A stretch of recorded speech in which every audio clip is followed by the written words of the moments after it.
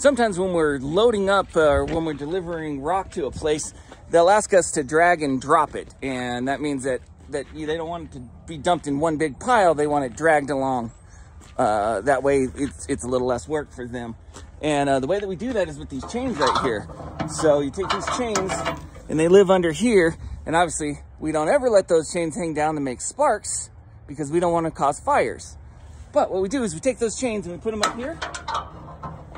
And I'll show you how to drag and drop.